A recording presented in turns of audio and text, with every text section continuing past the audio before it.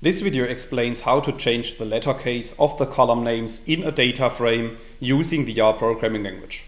So without too much talk, let's dive into the R code.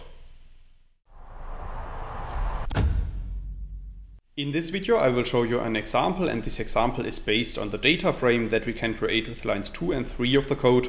So if you run these lines of code, you can see at the top right of RStudio that a new data frame is appearing, which is called data.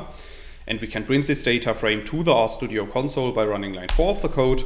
And then you can see that our data frame contains two columns, which are called col1 and col2. And you can also see that some of the letters in the column names are lowercase and other letters in the column names are uppercase. So let's assume that we want to convert all of the letters in our column names to uppercase. Then we can apply the code that you can see in line 6. So in this line of code, I'm using the names function to extract the column names from our data frame. And then I'm converting these names to uppercase using the toupper function. And I'm replacing the old names by the converted new names. So if you run line 6 of the code, you can see that our data frame is updated by printing the data frame once again to the RStudio console. And now you can see that the column names of our new data frame have been converted to uppercase.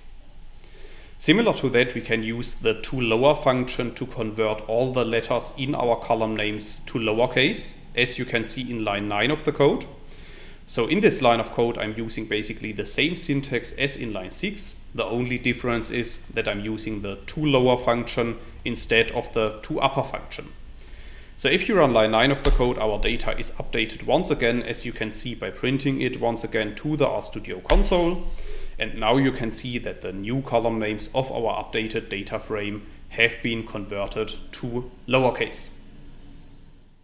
That's all I wanted to explain in this video.